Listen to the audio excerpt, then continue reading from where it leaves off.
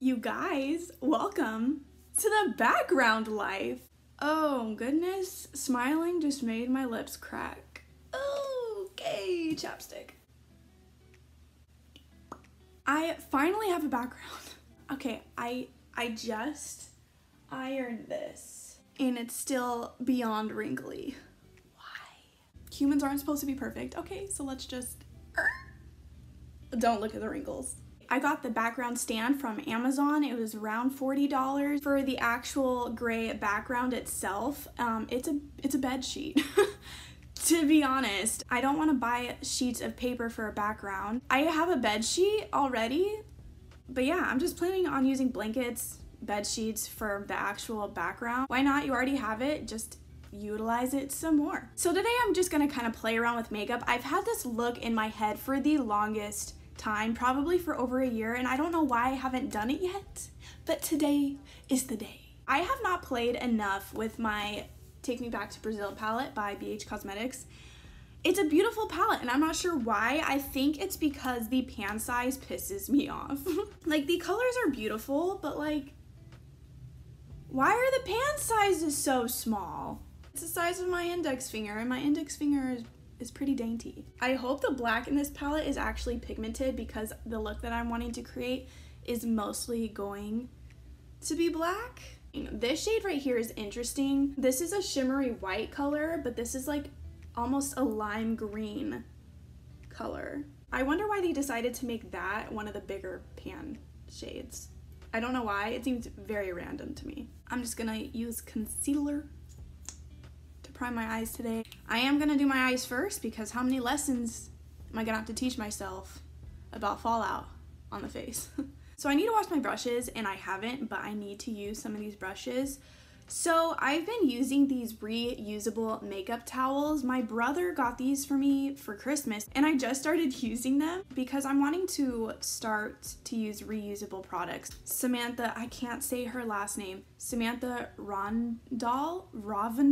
She's a beauty YouTuber that I love to watch. I love her personality, her sarcasm reaches my soul. She gave out tips about how to reduce waste in your life using makeup products, and so she gave a tip that Amazon sell these reusable cotton pads. I had no idea they had products like that, and so I really want to get those because I use so many cotton pads for like my cellar waters, toners. I use so many of them throughout the day. That's why I've started to use these makeup towels. All you have to do is wet them and they take off your makeup. I've been just wetting this towel or putting the micellar on this towel and wiping away my makeup and it comes off beautifully. So I did wet it. I do have makeup on this brush and I need to use this brush. So I'm just gonna go ahead and use this towel. Somewhat clean. I need to do a deep clean. This is just gonna help for the time being.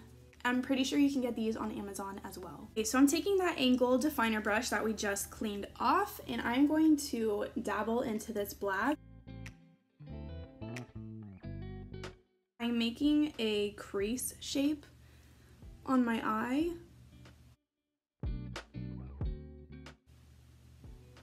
Nope. Just gonna take my towel here. I do not like this, how this is already turning out. So erase, start over. I want to make sure I put my mistakes in my videos as well because everybody messes up.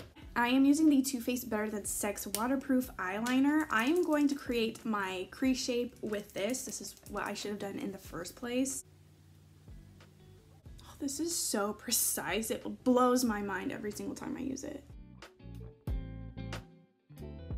Look how precise that is. Holy crap, holy. I'm thickening up that shape now.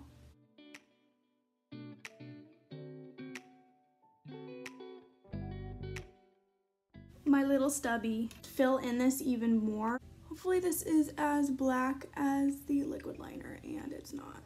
It's not as black as the liquid liner, so I am just actually gonna fill in that whole area with the liquid liner.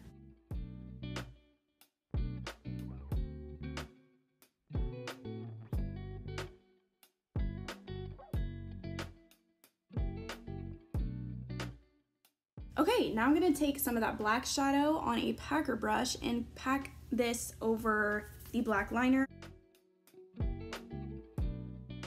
I'm gonna take this pink shade and pack this right in this blank space. I wish there was a titch more pigment. There we go. I just wet my brush a little bit. Even if the shadow isn't a shimmer, it's a matte, I still wet my brush if I want that matte to show up even more. Going back in with that eyeliner to kind of sharpen up this part.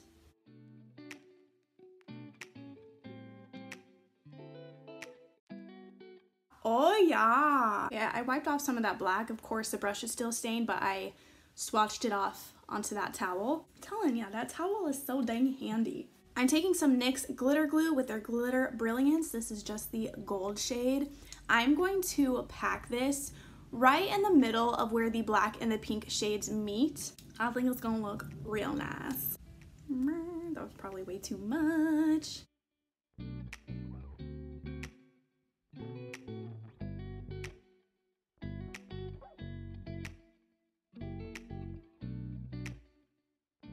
I'm pouring some of that glitter into the cap.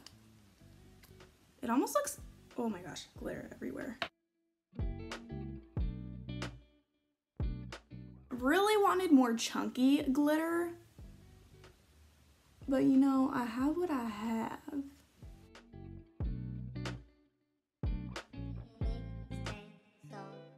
Just trying to spread this out more because I don't want it just to be glitter in that one spot. I want to try to, spread out. What's the, condense? I'm actually liking my left eye more than my right. I think it dispersed. That is the word I was trying to say, dispersed. Man, makeup is really like drawing to me. Like you have a vision of what it looks like in your head and you're like, yeah, I can totally actually do that. And then you do it and it's a variation of what you thought you could do. It's quite a humbling experience. Taking the eyeliner again.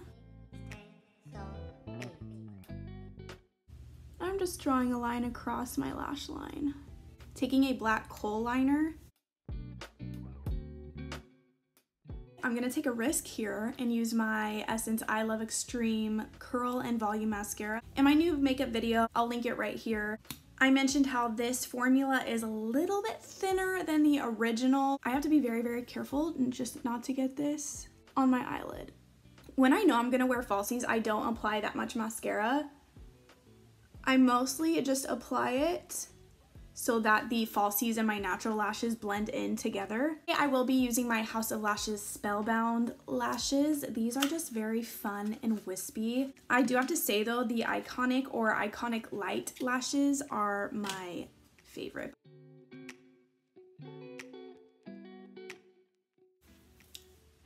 I only have one. I bought a whole pack. And now I only have one. Moving on to the face, I'm gonna be using the Milk Hydrogrip Primer today. I don't think I've used this on camera yet, I'm not sure. I just take one pump of this. I'm gonna let that dry, and as you can see, it's ridiculously sticky now. I'm gonna go ahead and spot conceal.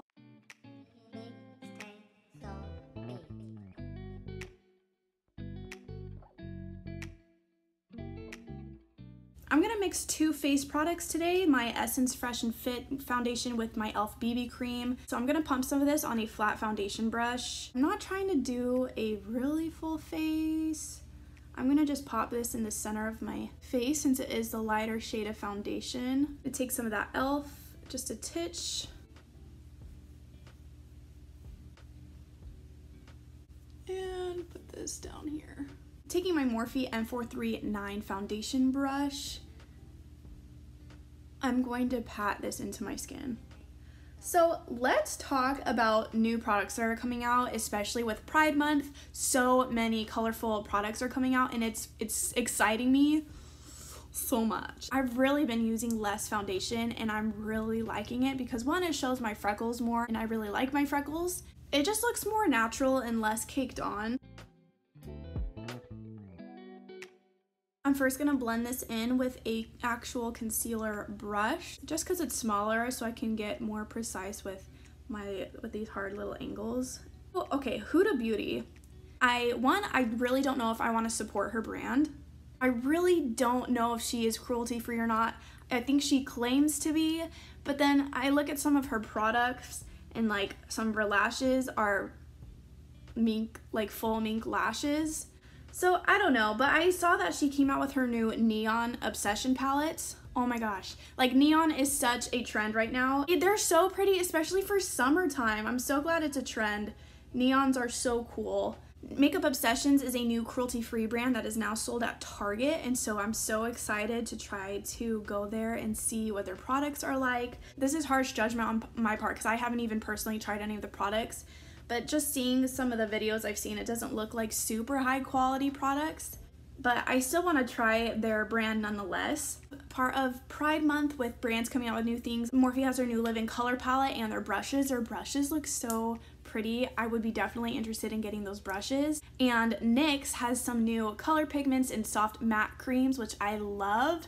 And they have this like seafoam green one, which that is my favorite color, and it just... Go back in with my foundation brush and kind of pat over where the foundation and concealer meet so that I can just blend this out even more. I'm taking my Milk Makeup Cream Matte Bronzer and take that on my foundation brush.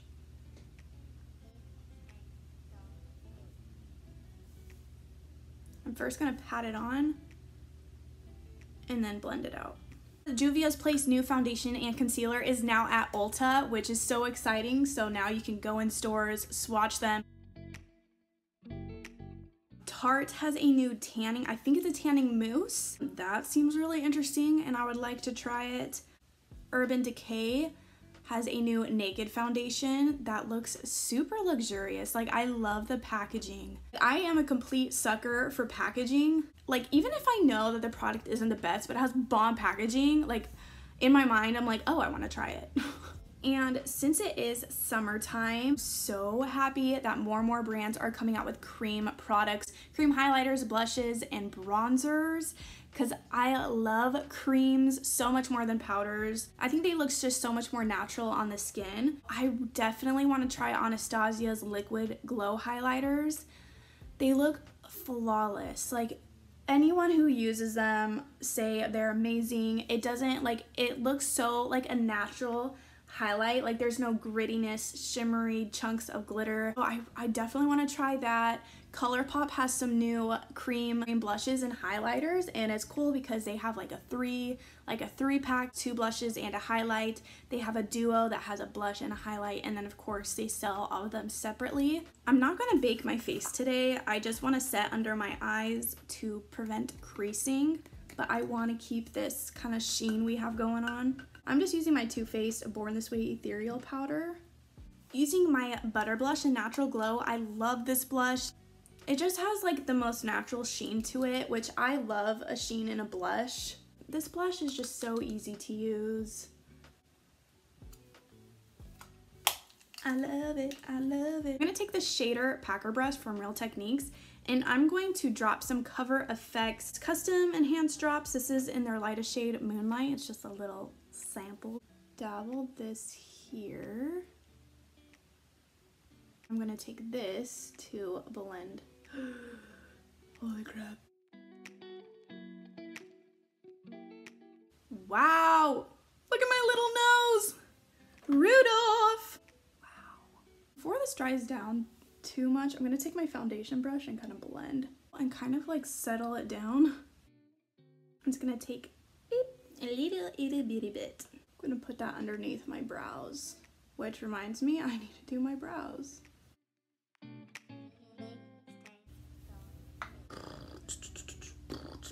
Okay, brows are done. I'm gonna take that black shade on a flat definer brush. I'm really surprised how good this black is in the palette, because honestly in the palette I wasn't expecting much of it. Should we do something fun like right here? I want to. Let's do it. I've never done this before, so I want to try. Why not? I'm gonna take that Too Faced liner again, and I'm gonna just kind of like draw a line.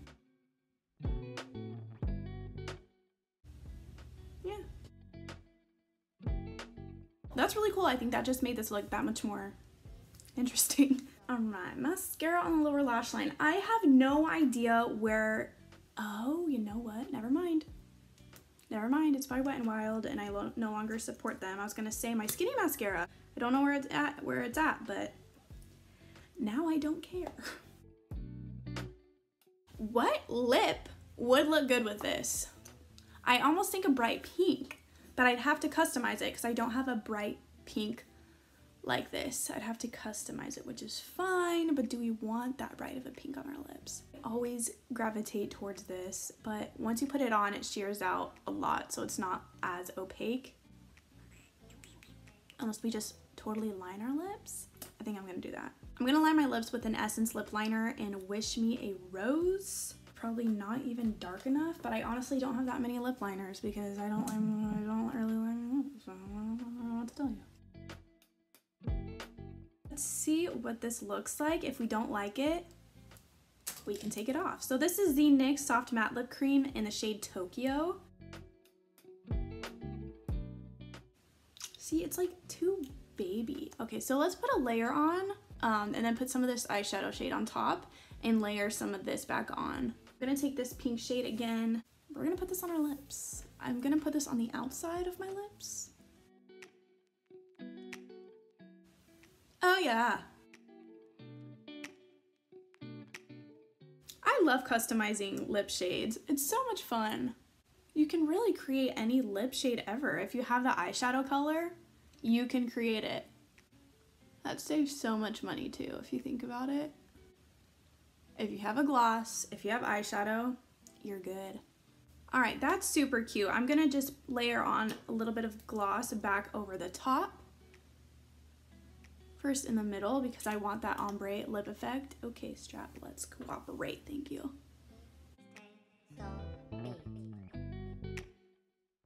Okay, yeah, that's beautiful. I love it, I like it a lot. Okay guys, here is the finished look. I really just wanted to sit down and play with makeup and I wanted to create a look that's been in my head for a while. This is how it came out. I still definitely like how the left eye came out more than the right. The right is just, the glitter is just still too compact. I wanted it more dispersed, but you know, it is what it is. The customized lip shade, I think it's perfect because it literally is the same eyeshadow, so it automatically complements the look. This look really just came together and I love it. Thank you guys so much for watching and I'll see you in my next video. Peace out.